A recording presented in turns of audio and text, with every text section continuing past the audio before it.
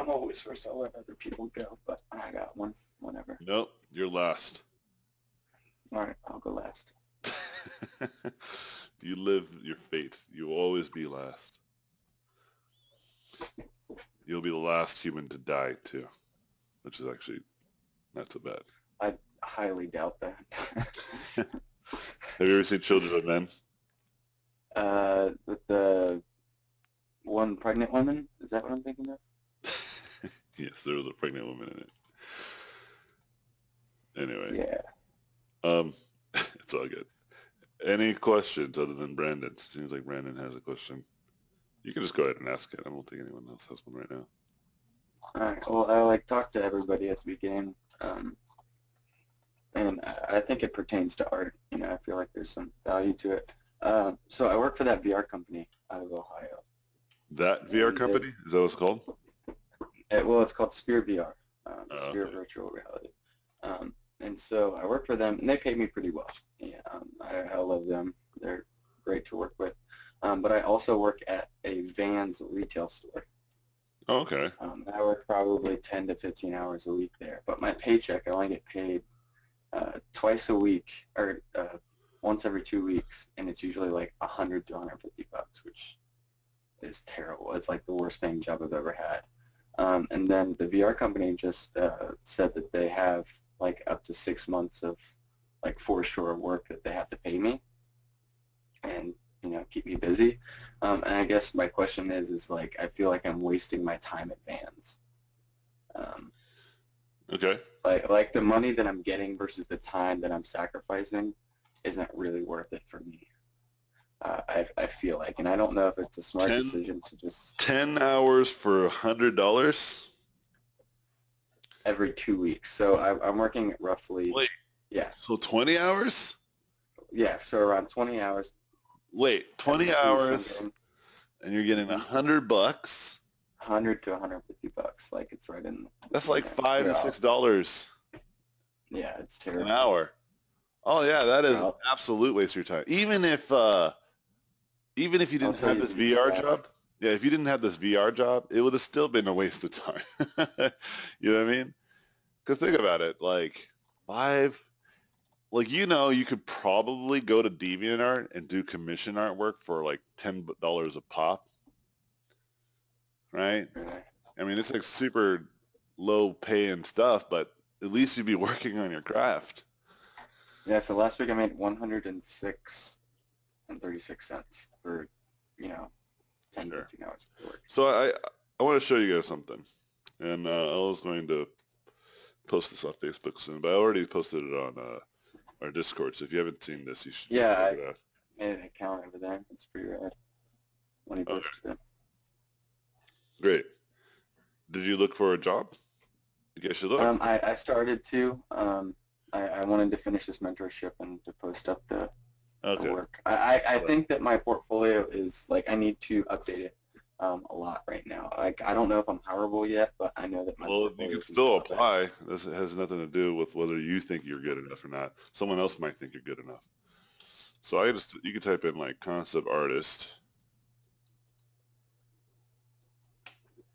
right? And out of when I typed in concept artist, there was 84 jobs that popped up. And what's cool about this is it actually shows you how much they're willing to pay you. And what I love about this is that you can do something like part-time, full-time internship. For instance, I put task because I don't really have the whereabouts of just doing anything other than just tasks, like something that's just a one-off. So like for instance, Indie Forger, they want game splash screens, website stuff, banner stuff. You should have experience with designing art for games that can be used both digitally and in large format print. I can do that. And they are willing to pay $200 to $300. So if I were to just say do the splash art for $300, then I would have to do that within, because my rate goes from $50 an hour to $100 an hour, all right? So then if I were to do this and spend, I would have to spend like 6 hours on this. maximum, which is, for me, a lot of time. Okay? Yeah. I mean, I can get a lot done in 6 hours. I'm sure you believe that. Yeah. And so this is the benefit of being a fast painter, is that I can take these small paying jobs for small studios without any loss to my own ability of getting my rate. But let's imagine that we go with the $6 an hour rate that you're getting, right? So that means you would have to work 50 hours to get the same amount of money, right? At Yeah. Vans. And let's say Game Splash takes you 20 hours, which is reasonable, right? So then you're making $15 an hour. You're making 3 times as much. And again, you're working on your craft. Understand? Yeah, man. Um, yeah, this is great. This is a great little thing, man. Like, and it's only going to get bigger and better. So making something here is going to be good. I was actually planning on posting a project and just making my portfolio project. See, that was what I didn't understand. I don't That understand it it's either, like, but I was like, do I post each image separately, or do I post it all under one project? I don't know. No, I don't know. I haven't done it either. just do it. Just do it. That's the worst case scenario, because I was reading about it, and I was actually Dude, going I to just saw read. somebody so brutal in there when I went to there was somebody that did like this 3D game, the game design. And this person was just like fucking ruining their lives. Like, you are a terrible game designer. I was like, oh my god, I'm kind of afraid Oh, to post it. I was like, holy dude, shit. that's stupid. Don't be afraid of that. There's people like that all over the place. If if I if I let what other people thought about me run the way that I run my life, then I would have committed suicide a long time ago. Jesus. Okay, there's some people that said some terrible things about me, all right, and to me, and so they just exist. It just happens. For whatever reason, some of these people had some warranted criticism, and other people had not. And so I don't let any of these types of things guide me. This is pretty cool. What's this about? This is just discovery the different games around. That's awesome. That's cool. And so then let's see what his talent does. What's that about?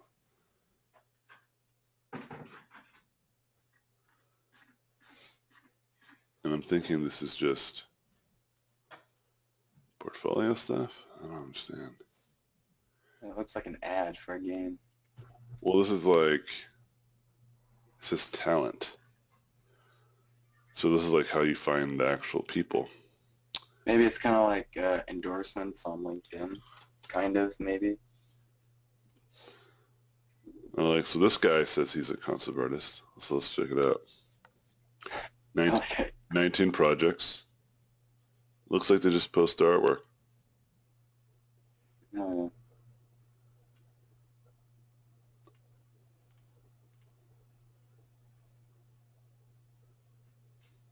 Yeah, I mean, it looks like he just posts his portfolio. And seems fine. See people follow him and whatnot.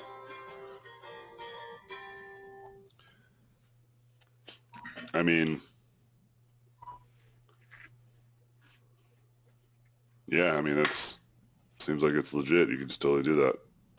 Or, I think, I And don't know if you said this. Are you going to be doing like portfolio reviews at the end? Like, is that something yeah, if you that's ask for being one, I'll asked give it. for? Yeah, Okay. yeah, totally. So, what is my point about kind of what I just did there? Well, whether you'll get that job by applying, who knows, right? That's you can, like I've always mentioned this, like you are never guaranteed anything. Okay, just because you apply somewhere, just because you might actually have the work experience or even talent, doesn't mean that they're going to hire you. You understand me? Yeah. And so you have to respect that and understand that $0 to $0. Yeah, that might not be possible. $2 for a Mario Run like game, $5 to $50. See, these are like very modest people. They just want to make a game and they just want to have some people help them out. which is great. Which, if it's a cool project, isn't, a bad idea, because, Yeah, because you might become a big part of it, right? And that's yeah, what's cool about this versus like that's what happened anything with else. VR, the VR company. Yeah. But then you have like people that are willing to pay a lot more, right? And so it's just a matter of like, do you want to take these types of jobs or not, you know? You can type in maybe Illustrator too, Illustrator, see what that does. Like 9 jobs, people looking for beautiful illustration, storybook UI, willing to pay £500 for it. That person understands, has some value. Reforming scenes are required. Actually, maybe not. It's like a lot of illustrations. But this is what I would imagine will happen anyway. Like you will only have like hundreds of dollars, but if you take on a lot of these different jobs and you do really good, you can have some money afloat and build your portfolio. Would you put stuff like that on our resume? What? Like indie game stuff like that? Um, yeah, For people that like need a resume? yeah. I don't think anyone really needs a resume. Okay. I think resume helps for sure, but portfolio, man, portfolio is really where it's at, dude. Like, Well, I guess I'd ask because like a lot of companies ask for resumes when you're applying. yeah, So, I think that's just a formality. I don't think that's necessarily okay. like I know plenty of artists who had no career before, and they've worked for big companies. Like my buddy Denny Gardner. Like he, right out of Art Center, he just got a job working for Sony Santa Monica. All right, let me show you the kind of stuff he had in his portfolio when he got that job. Um, Stuff like this. This is there. I know. Yeah. He had that in his portfolio. He had this in his portfolio before he got the job at Sony. Okay. You know, this is just what he had in his portfolio when he graduated. He didn't have anything on his resume. Art Center. And then that's it. And he just got a job. And it goes back to a very simple idea that I want all of you guys to truly understand. And before I continue, I'm going to drink some water. Hold on.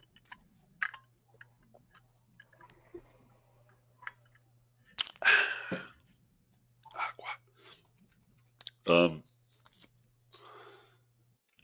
and that the simple idea is that you just got to be good. You got to be real good. And that sounds so obvious, but it's sometimes the simplest and obvious solutions are the right ones, right? And the point I want to really kind of make on a practical sense is you should do everything in your power to just have good work in your portfolio. Building a resume, if people ask you to do it, go for it. Don't be like, Anthony Jones's resumes are useful. I know how to make one. How dare you This is ask? my, Yeah, this is no. my resume. Big fuck you from Anthony Jones. Yeah. Yeah, don't do that.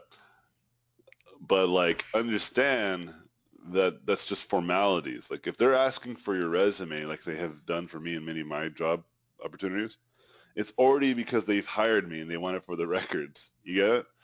Like they want me to do a cover letter again just for the records.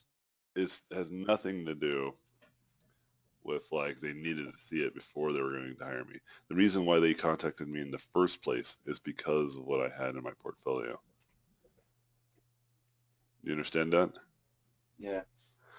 And to be honest, you want to get a job where that is the leverage, where they are reaching out to you, not you reaching out to them. Okay? Yeah. And the way to do that is just to have amazing work. And how to get amazing work? Just keep at it. Just keep painting. And just be patient and resilient, like I was saying earlier to Rush. Or no, I don't think it was Rush. It was Frank. Okay? Um, and if you have a hard time knowing what that quality is, there's a great way of finding Yeah, I out. was gonna ask. You just go to ArtStation and then just look at people who are professionals. Oh, Okay. those are great. Keep drawing, Mama. Good job, Mama. Keep drawing. Those are beautiful. Daughter's drawing. Some fashionistas. It's really cool. That's good. You should use the book too to help you out, okay? I want to see some drawings from the book too, okay? I love you, sweetheart. Um, yeah, like, here you go, wait. Like, he works. So, ask yourself a simple question. Does your work compete against his? Nope. No. Then if he applies for the same job that you're applying for, then I guess you're not going to get that job, are you? Yeah. You know, it's not like the real world is not like there's like the miniature league. You know, it's not a video game in the sense of like there's like low ranking jobs that you can just take. Everybody wants to hire the best possible people they can hire. That's just how it Yeah. works. Okay? And some studios can't afford Wing Wei, so then they'll, want to hire someone that's a little bit more affordable. And that consequently, or that by as a consequence of that, it's usually a student or a low tier artist. You understand me? Yeah. And so this is how people get job opportunities in general, like even if you're not as good as Wing Wei, right? Like you get a job because they can't afford Wang Wei or Wang Wei is already hired, you know? But then you have people like, I just found out recently, like Riot, like hired Charlie Wan, one of my favorite concept artists. And I was like, how are they able to take him away from Marvel movies? Oh, because they're filthy rich.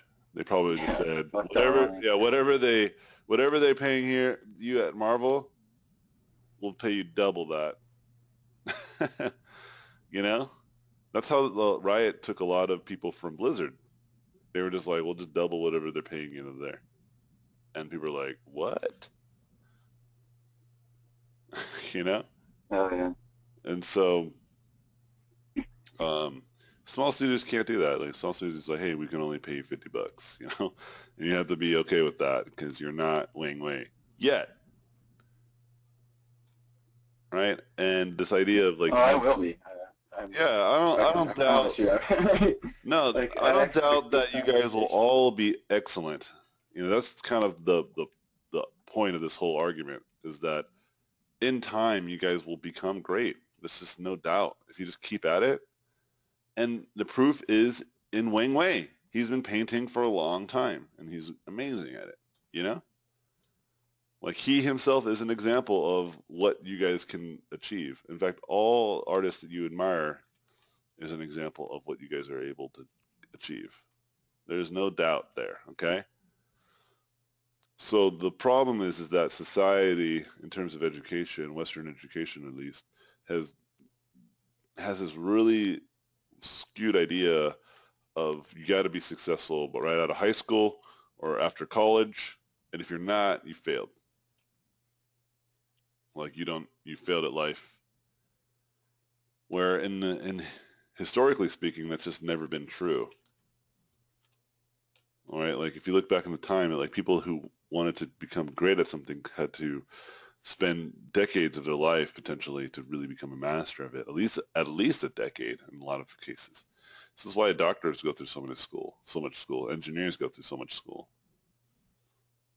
and this is why doctors and engineers make a lot of money. This is why most schools are, hey, you should be a doctor or engineer because they make a lot of money. And it's like, yeah, but that's just because they are literally forced to be specialized.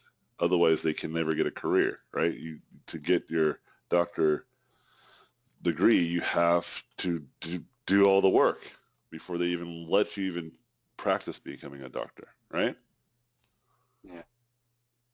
And I'm saying you should apply the same kind of methodology to most other jobs, right? So then the justification of $100,000, $200,000 scholarships or not scholarships, tuition makes sense then because you will be making that money when you graduate because you will be a master at that trade, you know?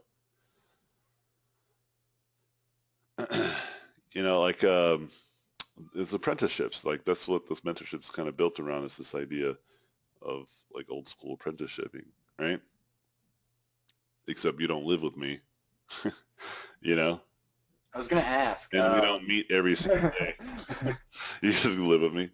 Yeah, but that's how it was, right? People would live in the workshops of their masters, right? And their masters would Well, every apparently day. they still have that in Germany. Yeah, that's why I I was said, talking to somebody in Discord, and they were like, "Yeah, I'm doing an apprenticeship." I was like, yeah, "What?" yeah. And I say Western, and that's a general, because even Germany is a Western culture. But like I say, most Western ideals, because it's a Western idea, like that this is spawned from, and obviously Eastern countries can follow suit in Western ideals. But my point is that this is not necessarily the best strategy. Um, I think the best way to, if I had to, if someone came to me and said, we don't really like, specifically in America, like if they were like, hey, we don't like this Betsy DeVos, and we wanted to give you a shot at running the Department of Education, right? Anthony Jones, would you run like Donald Trump read one of your Facebook posts, thinks that you have some real enlightenment, and wants you to run this show? First of all, I would decline Exactly. because I'm not qualified. I don't know nearly Exactly. I don't know nearly enough uh, to really take the job, right? But if I was forced to take the job, first thing that I would do is learn everything I need to know about the educational system in general, right? In the states and what works and what doesn't work. I would look at the facts. And from my personal experience, and what I've seen and what I've kind of deduced just on my own research alone is that the educational system that works are the ones that are found in those like Swiss countries, right? Those Norwegian countries, which is less school, no homework, and basically a lot more recess. These, I forget specifically which country. I think it might be Norway, but don't quote me on that. But it's one of those Norwegian countries, and it could be Denmark. I forget. It's one of them. They basically what they've done is that they did what I just told you. Like they get rid of education in a very great way. They basically said that kids will go to school for free, obviously, right? And I think all the way to higher education. That means including college. Okay, and basically kids go like almost half the time to school. So normally like school is like 6 to 7 hours, right? You wake up super early, you go in, and you stay there till like the middle of the day, like 2 or 3 usually, right? They basically said kids come in a little bit later, like maybe 9 or 10, said like 6 or 7 in the morning, and then they leave at like right after lunch. So they basically shaved off 2 to 3 hours. And then when these kids go home, they don't have homework. Okay. And when they are at school, they are outside a lot more than they are inside. In fact, a lot of the lessons that are taught to a lot of these kids are done outside, right? Or in a play environment. And one of the teachers that was talking about this was saying, instead of teaching the kids about nature in a book, we teach about nature outside. They can actually see it. You know what I mean? Yeah. And that makes sense to me, right? And then the reasoning behind homework is like, think about it, like you put them in school all day, every day, and they're already bored out of their mind. And then you force them to do more when they go home, right? The opportunity for them to retain information, because there's this information overload, right? And so these kids are not going to be advancing as well as the ones who are a little bit more happier and more um, um, like they actually enjoy or want to learn the things that they're given, you know? Because the reason why you guys do so well in my class, for instance, is because you guys want to be concept artists. You get it? Because when I went to school, I had friends who, on paper, said that they wanted to be concept artists, right? But they did nothing to try to achieve that goal. They just assumed, well, as soon as I graduate college, I'll get a job. You know? Some of Yeah. them still believe and have this sense of entitlement. In fact, a few of them I've got actually um, visibly angry with them. I'm like, you don't deserve anything. You have to earn it, you know? And I made that very clear to them. It's like, he's like one of my friends was making a statement about like whether they weren't giving enough opportunities. It's like, you've been given so many opportunities, you just haven't done anything with it.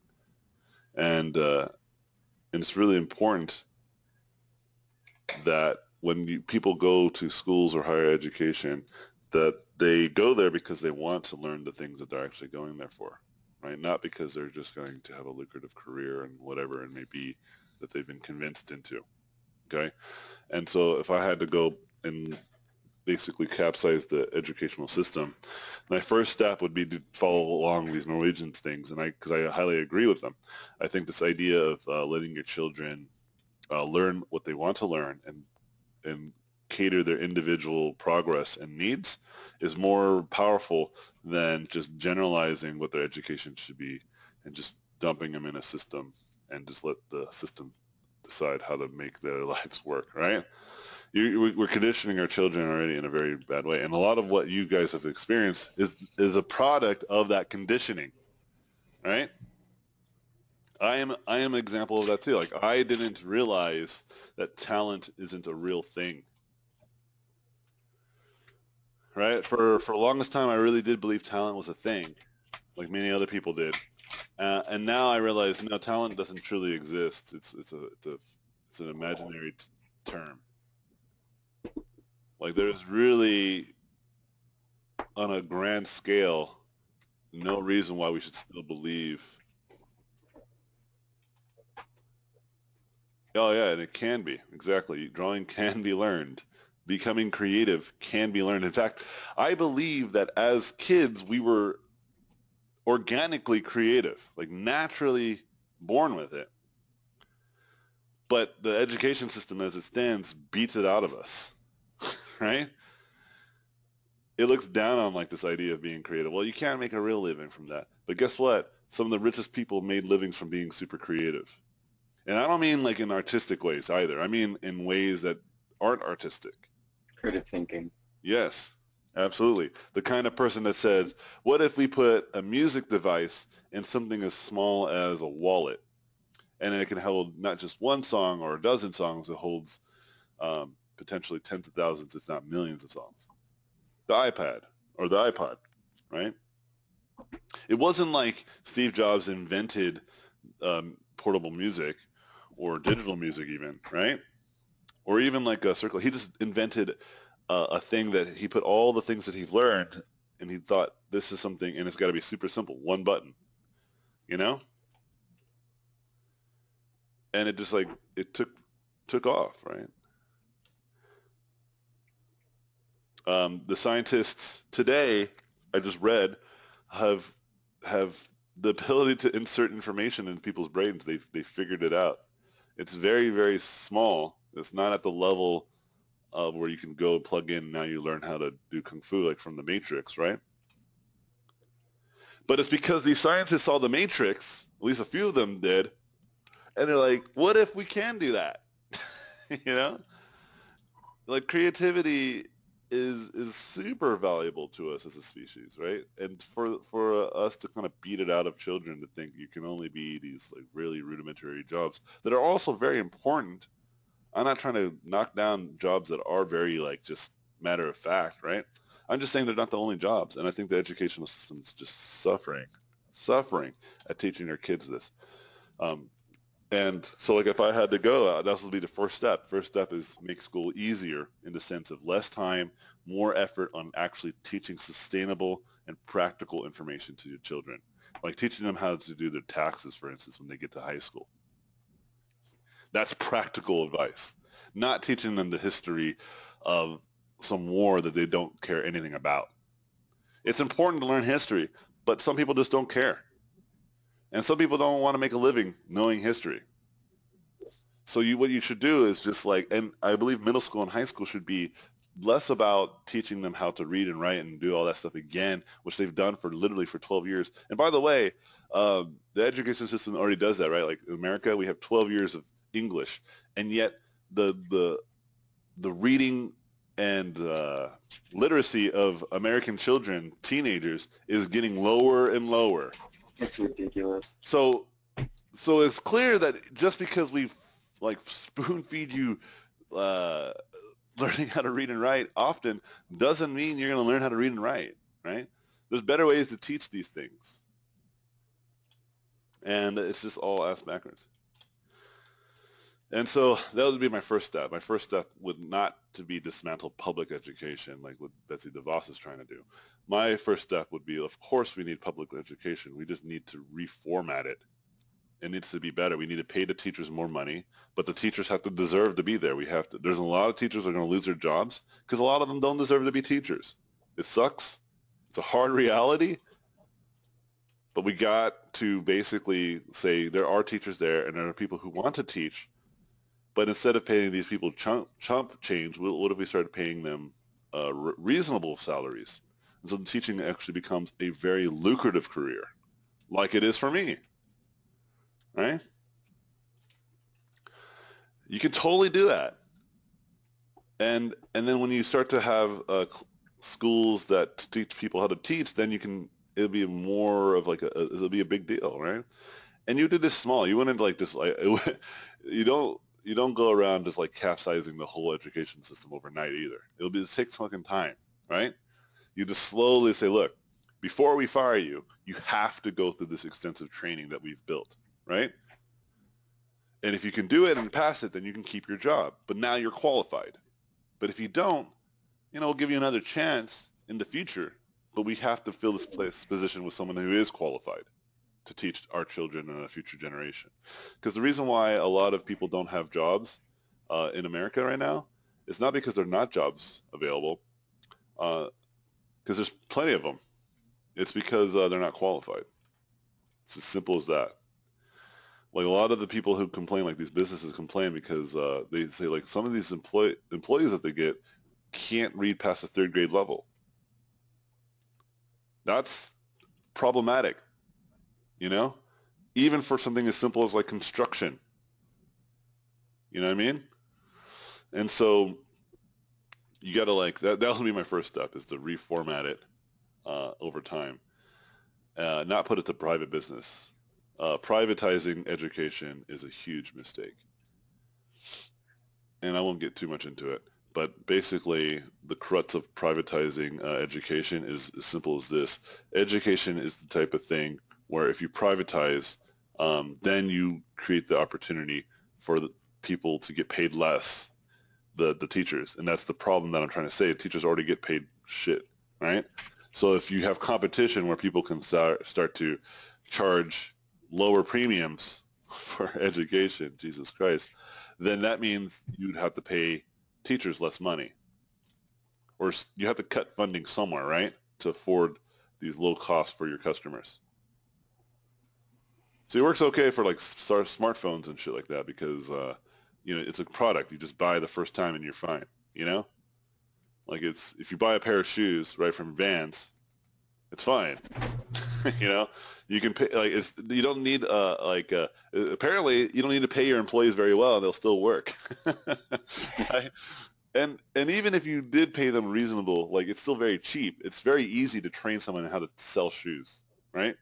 It's not a high cost of entry for training. But when it comes to education, if you treat it like an employee that works at like Walmart who just has to sell just all common goods, it's going to fail, and it's going to fail badly, right? Does that mean all private schools and stuff don't work? No, of course not. It's just the ones that work cost a lot of money. I'm technically a private school, right? Yeah. But technically, like not all people can afford a $500 entry cost, like a tuition. It's a very reasonable cost, right? I think you guys can agree with that. You guys spent the money, right? You guys totally felt like this was a valued investment, but you have to understand you guys are a selective few who are very privileged. As much as you might not think that, you guys are. Just like I'm very privileged, and I'm not delusional to that or naive, right? Like when I was going to school, I was going to art. Institute, Orange County, and whenever there was like these big events, I would go because I know like a majority of people, including like mostly half of the people in this class, right, couldn't go to these events because they don't. You guys don't live in California, right? I do, so I went, and I knew I was like, this is a free Gnomon workshop that I can just go and just have to show up. You kidding me? Of course I'm gonna go, right? There's actually a workshop this weekend, Saturday at AI Inland Empire with Jeffrey Nault, one of my good friends and a great and badass. He works at Riot, completely free. You know, and I talked to the guy who hosts these events, and he tells me like there's like 400 or 500 people that are enrolled in like game art, for instance, right? The program that people would be interested in what's going on, what Jeffrey's doing, you know. And he says out of the people who attend these workshops, because it's open to the public, he says a vast majority of these people are not from the school. So not only is it free and it's in your school,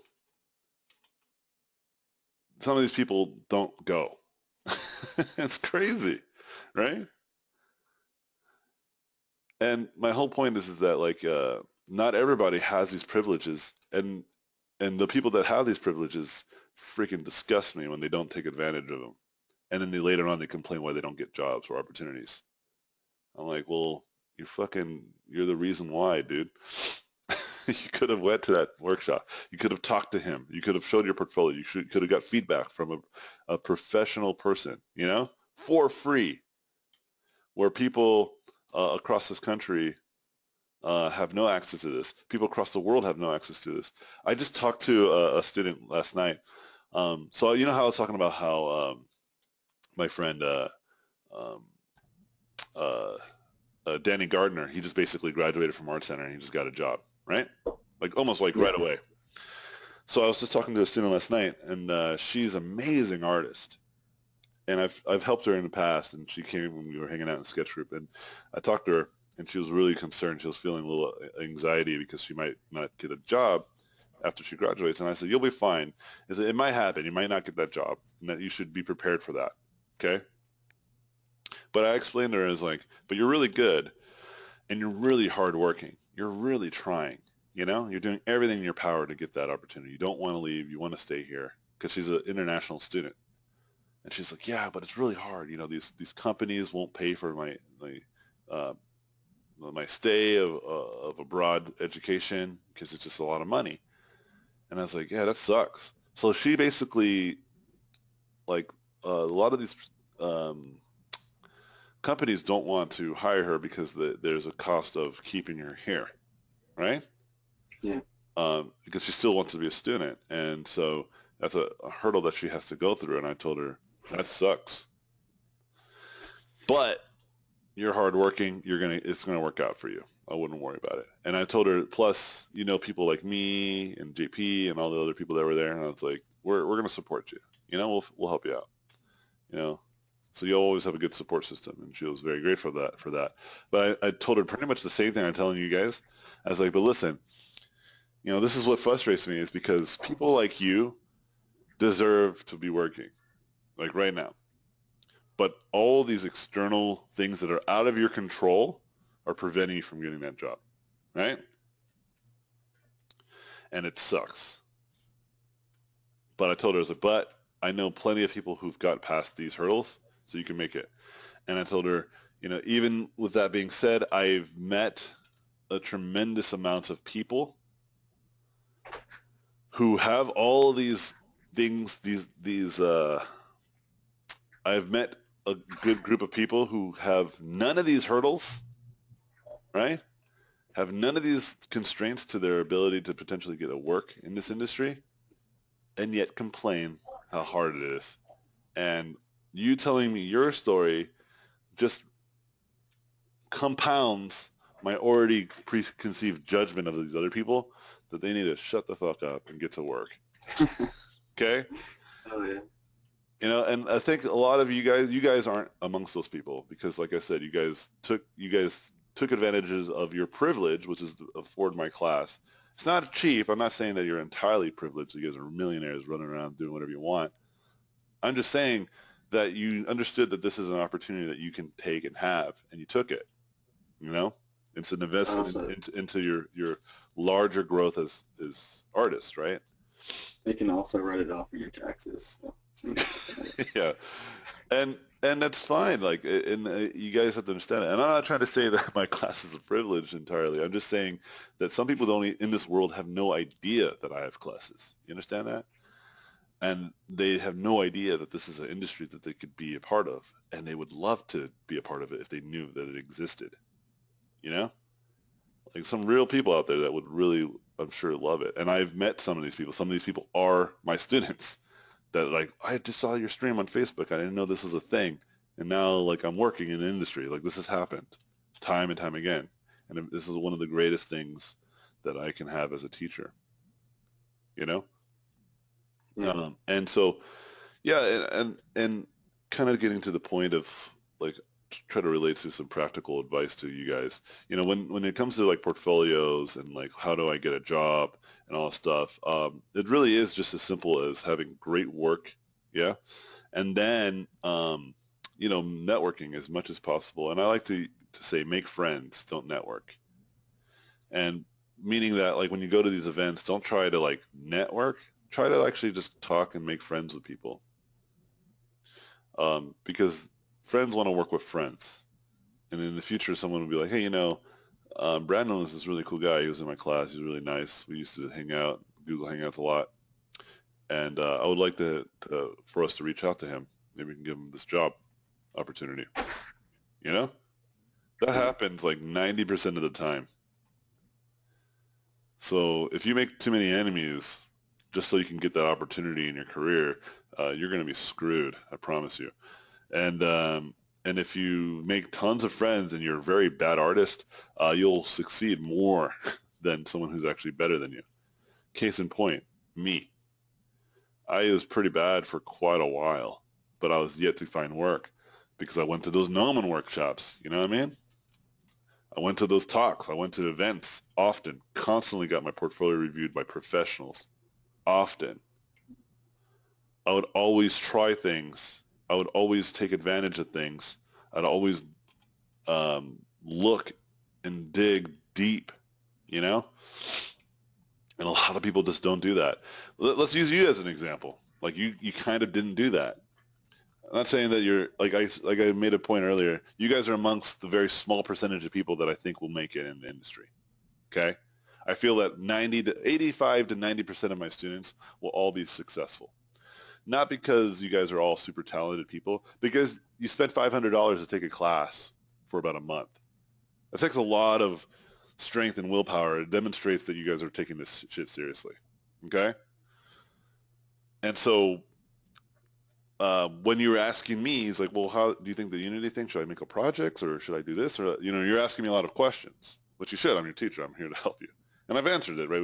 We answered it. But the way that I answered it, because I told you, it's like, I actually don't know, right? But then I said, Yeah. you should just do it anyway. Okay, let me see it. And I said, you should just do it anyway. Because you'll find out whether you can or not. You know what I mean? And I'm trying to say is like too many people, whoa, this is cool. Good job, mama. Okay, a little bit later, not right now. Um, close the door, please. Delilah, close the door, please. Um, yeah, I mean, like, I saw, and how did I even know that Unity Connect even existed? You understand? Like, how did I, like, do I have, like, a secret messenger bird that, like, lets me know and of all the great opportunities that are available to all artists? Probably saw a friend post it, and you're like, "What's this?" Yeah, and then I just made an account right away. And you did it. Yeah, and I just did it. Exactly. That's exactly what happened. And I don't think it was a friend. I think it was just an ad on my Facebook. Like it was just advertised to me. And I think the reason why it was advertised to me is because I'm always interested in game development and stuff of that nature, right? And the algorithms were like, this guy might be into it. And they were right. Algorithms worked. Good job. Good job, algorithms. You figured me out. But that's my point. Like, a lot of people just don't do these things. I'm going to give you a great story of a guy named Julius. I think it's Julius Diego. He lives in Kenya, and he was basically he saw like a video clip or something of um, somebody basically doing pole vaulting. I think that's the story. It's irrelevant how you got started, actually. I don't really know. It's not relevant to the message I'm trying to make, though. He saw that, and he's like, oh, dude, that looks dope. And so he started pole vaulting, like, at a very young age. And he's like, you know what? I want to be a pole vaulter. Okay? This is a guy from Kenya. Here's some facts that you need to know to help you understand the context of this story. There is no pole vaulting coaching, gyms, at all in Kenya. It's not a thing. Here's another fact to help you with the context. They don't sell poles in Kenya. Okay? Let alone they have access to gyms, even. Like kind of gyms that you and I might have access to, right? Like 24-hour fitness. Like $25 a month, you get like access to tens of $1,000 equipment. Okay? And a nice bathroom where old men just get naked. Just sit in the lobby. Anyway. So he made his own gym, and he made his own pole vault stick. And since there was no coaches of any sort, he learned everything he could from a few hours spent online on YouTube over the span of many years. And the internet, again, we have the privilege of having internet in our homes. He didn't have it at his home. He had to go to a PC cafe that was miles away from his home. You understand? Like, so he had to pay to get access to this stuff. And the access that he had wasn't convenient. Okay? And he did that for a long time, I think almost a decade, or more than a decade. And he is now an Olympic gold medalist, I believe, in pole vaulting from Kenya. Yeah. So when I hear people bitch and moan a little bit about their unwarranted circumstances, I think about people like him. I think about the person I was just talking about earlier, right? The artist who has all these circumstances against her, you know? Yeah. And I'm like, yeah, man, get your shit together, dude. I specifically do not care for the local artists that have this. Most of the people that I'm putting this judgment on are local. Okay? I know these people, and I know they're just full of shit. Because I live here too, and I'm like, dude, we got it great, man. There's like all kinds of education around here. There's amazing artists and talents all over the place. There's amazing job opportunities, like literally every corner, you know? There's nothing to complain about. They took our jobs. Why did that person take your job? It's not because, you know, companies outsource to cheaper artists. It has nothing to do with that. It has everything to do with they're just better than you. They're just better, and they're just better, and they work better, and they're harder working. And it's just how it is. You can still have all those great perks and opportunities as these people that come from abroad who had to work for work visas, you know, by just being better than them. And the tools to be better than a lot of these artists are there. It's just a lot of people are just super entitled. And I think you guys should understand that you guys are not amongst those people. I'm very happy to say that. And I want you guys to know that if you ever want to know how to get those jobs, it's simple. It's the same for everybody else. Some of you guys will have a harder time than others. These are just facts. But that doesn't prevent people from hiring you anyway, especially if you're remarkably amazing. By the way, Wang Wei is originally from China, and I don't think he speaks much English, because every time I see him, I'll try to like talk to him, and he'd just be like, oh, and he'd just walk away. I think he just painted that one piece of the orc on the mount, and they were like, "Hey, what's this?" Yeah, yeah. And it was like, He did fan art. he did a lot of fan art You, actually. No, it's a bigger story. He did tons of fan art over many years, and they're just like, let's just hire him, and they just yeah, he deserved it. He earned it. And Oh then yeah. Blizzard spent all of their effort to pay for his way to get here because they're like, he's worth it. I mean, look, if I'm a person who's going to hire somebody, right? Let's do it. Let's pretend we're hiring people. Okay. So this guy, this is pretty good artwork. This is pretty good artwork. This is pretty good. This is pretty good. Um, what else? I mean, a lot of these are really good, but I'm just trying to get a variety. These are pretty good. Let's get some more stylized stuff in here. This is pretty good. I think that one's Dice. So let's see. This person's probably from China. Yep. So if I had to hire this person, I would have to hire outside. This person, I think he lives here now, but maybe not. But he's from originally from Sweden, from Germany. Nope, Indonesia. I was like, that might be a Westerner, but I was wrong. Japan.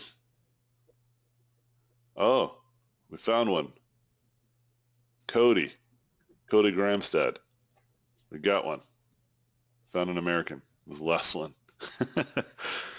So out of the ones that I just randomly chose, yeah, a majority of them that were great artists are not from our country.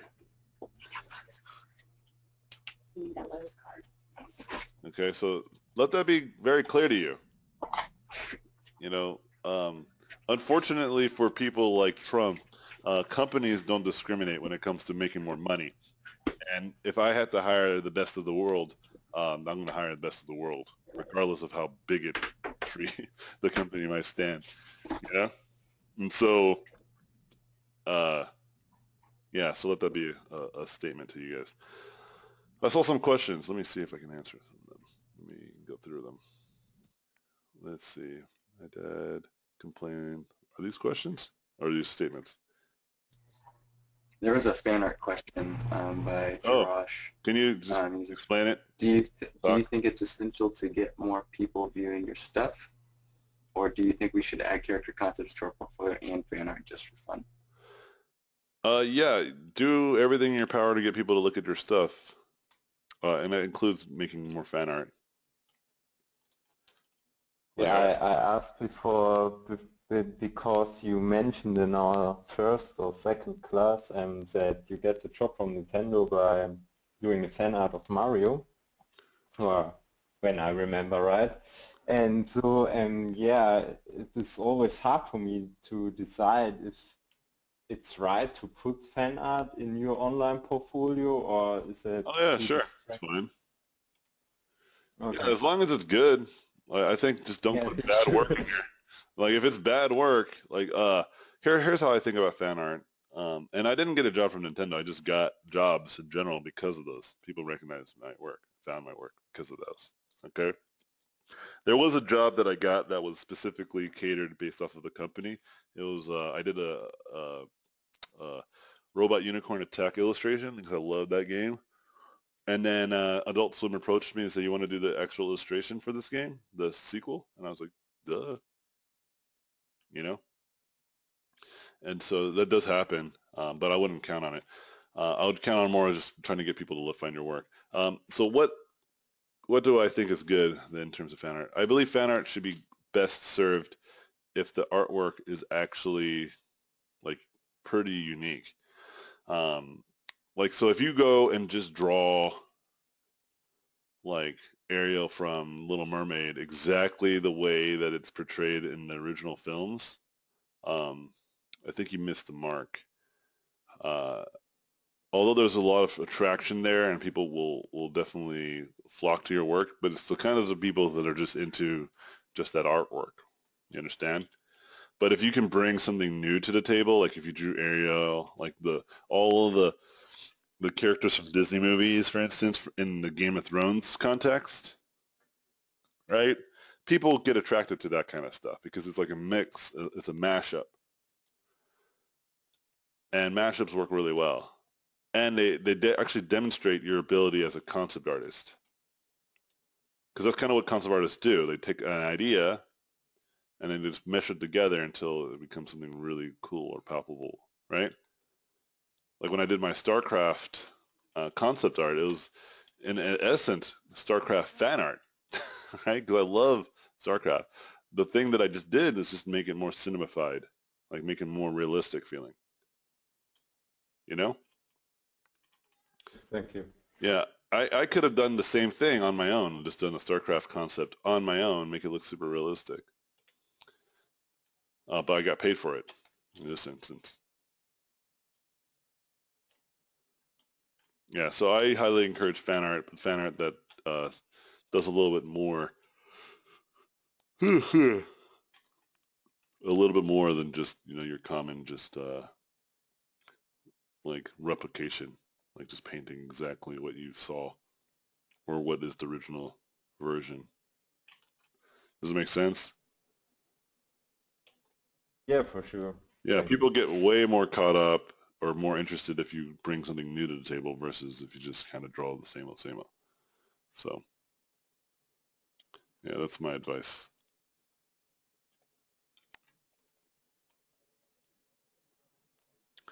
Yeah, but fan art's great. Anything to get you more reputation, absolutely try it and do it.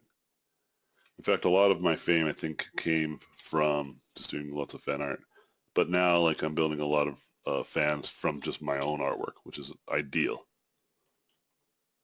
But I've actually considered doing more fan art. I'm thinking about doing it. It's been a while.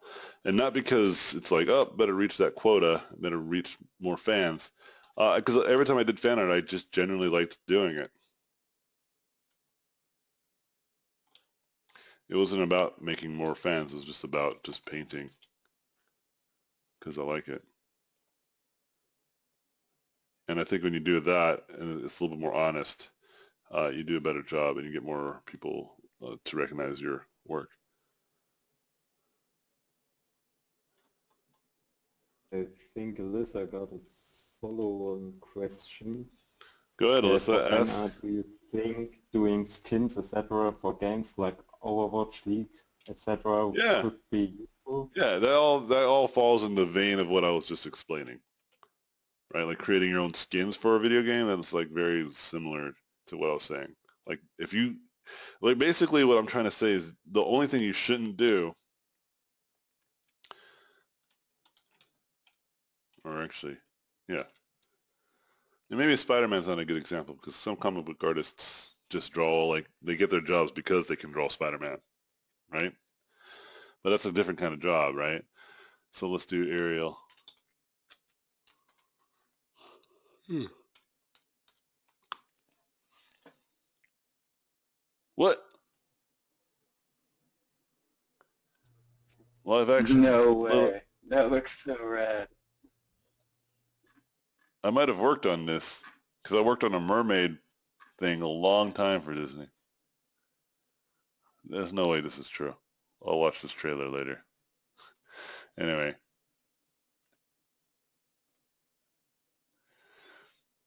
yeah. So if like you drew this, for instance, and this is in your portfolio, I don't know if it's as good, right? Because it's like they already have those types of artists. But if you have like if you do this, for instance, this is someone else's, or like kind of like this one, this is even better, right? This tells a different story because it's like yeah, it's area and it's really relatively similar to the original design, but it's like painted so nicely, you know?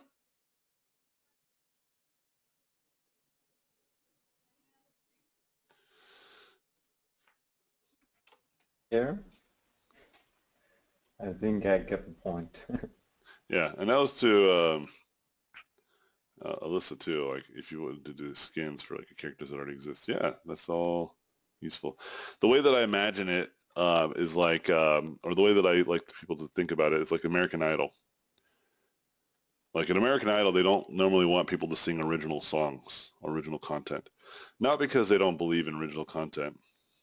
Some at some level, I believe that that's kind of true, but on a larger scale, I don't think so.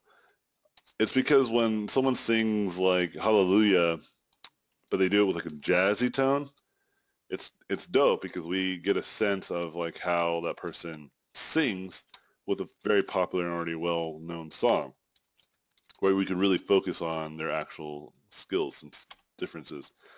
But if you sing like an original song, like let's say you're like Jack White from White Stripes and you sang one of your original songs and it wasn't famous yet, it was a good song, but you know, you sing it all weird, like you have a very specific tone, you know?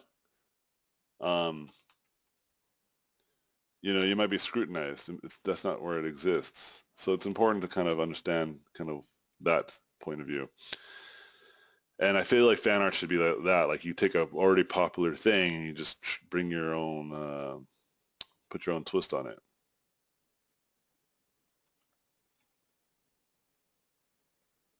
I think you'll get more value from that than if you just draw something exactly verbatim. In-house versus freelance? Yeah, hey, what's up? I have I have a little question because right now I'm working in a studio and actually it's a pretty, I mean the company is great, but the style they have doesn't fit me that much. And I'm starting to think like it's better for me to start to work freelance, maybe to start to hit companies or jobs that are more like suitable for my style. And I was thinking like, if you had that experience, like jumping from in-house artist to freelance, and how was your experience, or how you managed to do it? Yeah, I think it's you already had the answer. You just answered it yourself right now. You just got to start picking it up. But the better question that I want to kind of put out there um, is this, which is whether you like freelance or not, right? I did it. And I if did you it in the don't know, past. yeah, and if you don't, or if you've done it in the past, then you know you have a good sense of it. And you know, I personally like both. I like to work in-house and I like to work freelance. And I'm starting to love more freelance because I don't have to go into an office. But at the same time, I miss going into an office and having other people there and talking with them and working and looking over and Yeah, say what I work. That's really nice. But, you know, and I think the reason why I've loved more freelance recently is because I can just go to the living room and just hang out with my kids. And I've loved my kids very dearly. And being around them very often is very nice, and I'm actually committed to never sacrifice that. And so, you know, that's kind of how I am. But before, I used to only like in-house. I tried freelance, didn't like it, but that's before I had my kids. You yeah, understand? So things will change. So the better question is just to find a position where you create circumstances that allow you to kind of switch. Like if I wanted to go work in a company again, I can't. Like I have enough reputation and enough friends that it might take mm, a while. Like there's a possibility it might not happen overnight, but it wouldn't take me years either. You know. yeah, And yeah, so I'm in a very good position where I can do freelance or I can work in in-house, and I have choices. So my point is that work towards less about whether you're in-house or freelance. Work towards more of a style of or work towards more of a vocation that allows you to be able to have more choices and you can decide because life will always change. And one day yeah, freelance will be the optimal choice. And if you're in a position where you can choose to do freelance, that is better than whether to decide, well, I need to make a choice because I don't know if I'll ever get a job again in a while, right?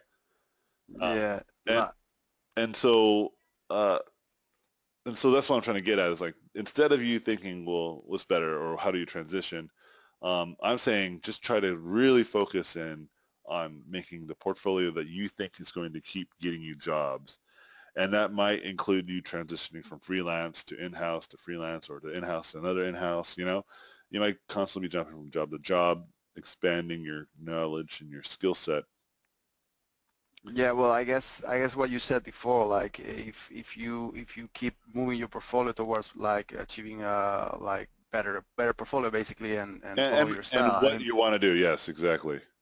people will come to you. Actually, it Naturally. happened in my past, like, but I was like, you know, because my situation here is like here in Barcelona, I mean, you have a lot of good studios, but mostly it's like mobile games, and the style is very cartoonish and stuff like that. And I can do it. I mean, I'm doing it right now, but I mean, you see what I'm doing with this type of art that I'm doing. Yeah. It's more like towards realism and film and stuff like that, and I would really love to do that. But this one, I'm thinking like freelancing maybe will be the option for me in the future. Like Yeah, I don't know. Like and I'm trying to say I don't know either. Like I don't know. You yeah, know you better than I know you. I'm only really critical of the work you do and what you say you want to do, right? yeah, But my strategy is to teach you how to stop getting distracted with these secondary things, you know, yeah. like which I is understand. whether I should do freelance or in-house. Like, no, I don't know, because you might find that working in-house is what you truly love to do until you Yeah, have a life change, and then yeah, it'll change, and that I can promise you that's going to happen. Okay, yeah, um, and then if you have a position where you just have good work and people constantly reaching out to you, then you're in a better position, because then you can adapt to what is more important, which is life, right? yeah. Because life is going to I always be throwing you curveballs, man. Like I could promise yeah, you that. And one thing that you want to do is like kind of like I was saying earlier, look less into goals but more into systems, yeah. right? I get it. I get Yeah, it. because if you do that, then you're going to be helping yourself. It's a long game. What I'm suggesting to you, like I can give you the short game, right? But that's not going to help you. It's in my best interest to make you guys all badasses. And part of being a badass is to understand to be patient and resilient, and to Yeah, put all of your talent tree and talent points into the things that are basically build a better quality of life for the rest of your life. You know, there's a great story about what I'm talking about, and it changed my life when I heard the story. And I'll tell you guys the story now since it's relevant, and then we'll just end the class. If you guys have more questions, we have more Q&As. Next week, actually, classes go much faster through the critiques, because we'll be on the home stretch. We'll be at the end of the progress of your guys' work. So feel free to ask questions then if you had more questions. But I'm gonna tell you guys a story that kind of reflects what you're getting at, and kind of what some of the other students were alluding to. Okay, and the story is about like a fisherman. Okay, this guy goes fishing every day, catches this beautiful exotic fish. He brings it home. He feeds it to his family. He's some beautiful kids and a wife. And he plays with his children after he feeds them, and they hang out. And then after dinner, he puts his kids to bed, and then he dances with his wife. He goes dancing, or he dances at the home and hangs out with his wife. And this is pretty much his life every day, right? One day, a businessman sees him. The businessman says to him, like, "What kind of fish did you just catch? It's a beautiful looking fish, right?" And the guy's like, "Oh yeah, it's this fish," and names it. It's irrelevant, the name. And then he's like, "Oh man, that's a beautiful name, beautiful fish. Is it edible? Like, can you eat it?" He's like, "Yeah, you want to try some?" The businessman's like, "Yes." So the fisherman sets up, little cooking station, cooks the fish, gives it to the businessman. The businessman tastes it and said, "This is probably the most amazing fish I've ever had in my whole life." He's like, "This is crazy. Like, not only is it a beautiful fish, it is also like a tasty one." And he's like, "Well, have you ever thought about selling this, like selling these fishes to other people?" And he said, "Well, why would I want to do that?" The fisherman said. And the businessman replies, "Well, you'll make more money, and then you can, get more fishing poles, and you can start fishing more, and you can invest in uh, hiring another person to help you." And I said, "Well, why would I want to do that?" So, well, eventually you can maybe like afford like a little shack or something, and then start selling it in your local markets and make more money, hire more staff, have more equipment.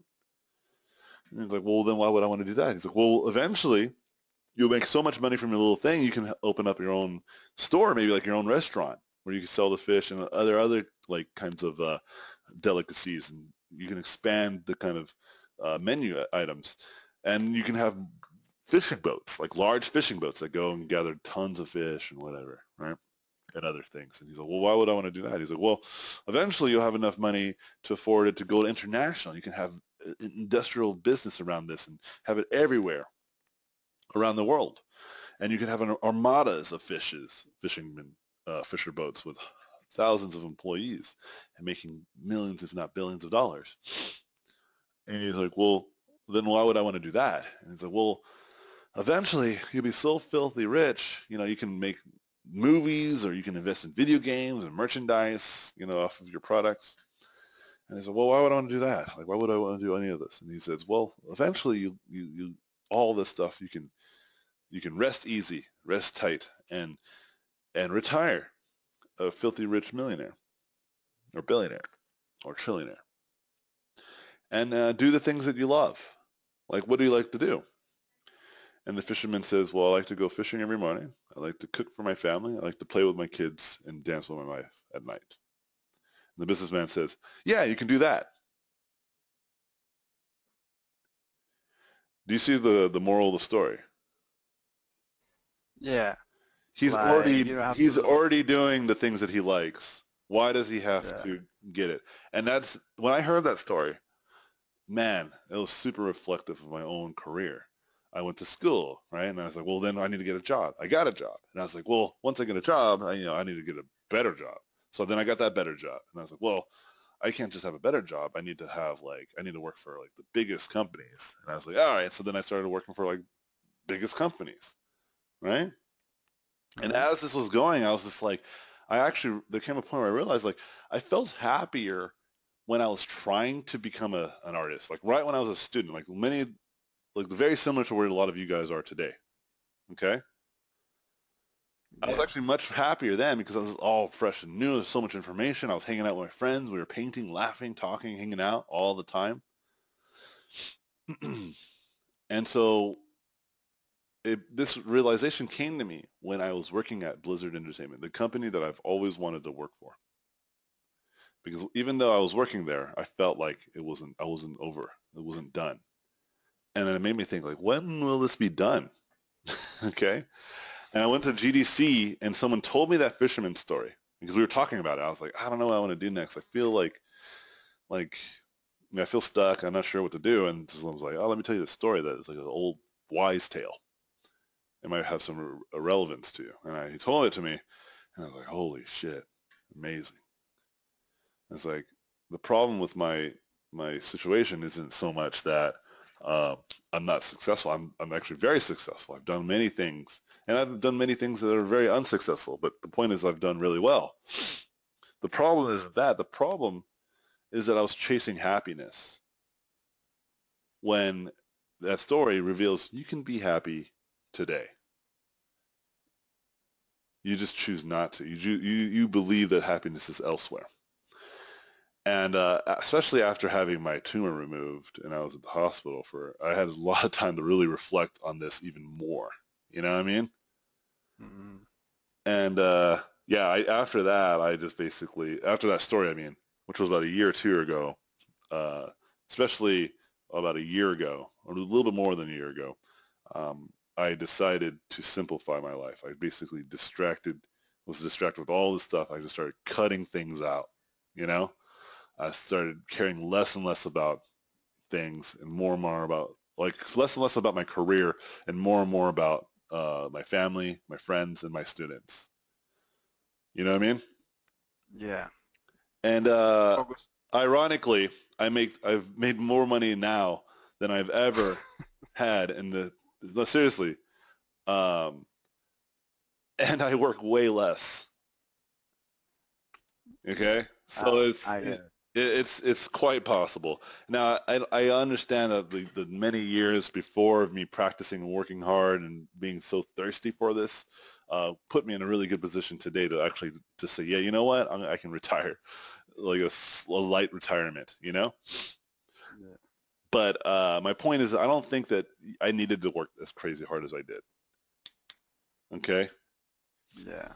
And I'm trying to tell you guys, I have the hindsight to tell you guys and warn you guys of the same elements. And, I wish I was the only person that felt this way. Trust me, man. I know some of the greatest and best artists in this industry, and they have the same problem. In fact, it's a reoccurring problem I keep seeing, not only with my peers and like fellow badasses, but also just people in general. I have friends who are literally millionaires. I live in Irvine, California. Um, where the wealthiest of wealthy people live. There's $1 million homes. We don't live in one. We can barely afford this apartment. Okay? We live in an apartment, and it's super expensive. And we have friends who live in these like 5-bedroom, 2-story homes, 4,000 square feet with like stone jacuzzi in their backyard. Like this is the kind of people that we know. Okay? And I remember one time we went to a family, or not a family dinner. We went to like a double date with them. And it became very clear to me and my wife that they were very unhappy with their marriage. Even when I hung out with their kids, the kid I can tell is very neglected because whenever he sees me, he gets so excited. Like because I'm very playful. I'm really like interact with children very well. And I'm like, hey, let's play. And I taught him like a little bit of D&D and stuff. And he was like stoked, right? And every time I see him, he's always inviting me to come over. He's like, hey, can you come over? Can you come over? Can you come over? And that's a great sign of neglect because my kids don't do that with other people. My kids are absolutely happy with me. I'm sure you guys heard them come in and even just say they love me, just straight out. And especially now because I've been working from home. And I literally, after this, I'm going to go play Diablo with them, you know? And so that is very clear to me that even if I had all the money in the world, like who gives a fuck if my kids don't care about me? Yeah. And there was a great thing that I read recently, like about a half a year ago, and I'm going to end it here, where someone said in a book that I read, said, you time is the most valuable resource, and people don't realize that. People forget about that because some people think that they can both have a great career and have a great family life. But the reality is the opposite. There's not enough time to be great at either. Or I'm sorry, there's not enough time to be great at both. You have to choose. So either you're really great at your career or you're really great at your family life, but you can't have it both ways. Yeah. And I'm like, damn, that's intense. Another thing that hit me hard, right? And it's still true because if I'm spending 8 to 10 hours drawing and painting, yes, my wife understands that I'm working hard for the money, right? But my kids can know nothing more than that his dad works all the time. Yeah. And so I made like I said, I work less now and I make more money now, which is great. And it has a lot to do with what I've done in the past. So I've definitely had this opportunity. But I'm trying to warn you guys that you guys can achieve the same thing, modest growth. If you have a lot of time in your hands, like you don't have friends or people that want to hang out with you, which is sad, which I doubt you guys are in that situation, or you have friends who are equally minded that they want to work hard and paint every day, that's great. Then you can do it, right? You're not putting any cost to any other circumstance. In fact, you're sharpening your relationship with these people by working together for a larger goal, right? But don't sacrifice that type of stuff, guys, for their career. Trust me, it's not the best strategy. Okay? Because you could Thanks die for the tomorrow, answer. right? You could die tomorrow, which is very, very plausible. I don't want any of you guys to die. I mean, Hood's not here because someone passed away. Like, life is very, very fragile. Like, I could have not been here either, you know? Yeah. So, with that being said, do you want to play that, sweetheart? Okay, we'll play it after. I'm just finishing up right now. Okay? Love you. Yeah, you can play too, Julian. Close the door, please. Thank you, guys. All right, thanks, guys. Appreciate y'all. I'm gonna go play with my kids now. Like, I'm telling you guys, like, Okay, mommy. you guys are on the right path. You guys are part of the elite. Trust me on that. There's very small subset of people in this world who have access, let alone the ambition. And you guys are amongst those people, so don't squander it. Okay. And I believe a high rate of you guys will make it. I believe in about 3 years from the time in class, most of you guys will do well. And this is true. It's already true for a lot of my students. A lot of my students are doing extremely well now. And it's a product of them working really hard. This has only been 2 years in the making for some of my students. I told all of my students 3 to 5 years usually is a good gauge of how long it might take you to get in a good position to make a good living if you work modestly hard. Okay? Modestly, meaning that you don't just twiddle your thumbs and never do anything. right, for like weeks on end. But like if you do at least 3 to 4 hours every day, that's pretty moderate, and you should be doing pretty fine. Okay, so keep that in mind. Or you could just grind it out, just work freaking crazy hard till your hair falls out like I did, and for like a year or two, and get okay at our work. Like I did that for like 2 years. I was working so crazy hard, like 10 to 12-hour days. But that's because I felt that I had no talent, so I had to fake it. You know? I was like, I'm not a talented artist, so I had to fake the crap out of this. And so, but then I realized, as a consequence of that, I realized, oh, this is like totally obtainable. This is not a talent-based thing at all. This is a skill-based thing. So remember that. All right? All right, guys. Thank you guys for all the good work, hard work. Keep up the epicness. Appreciate you guys' time.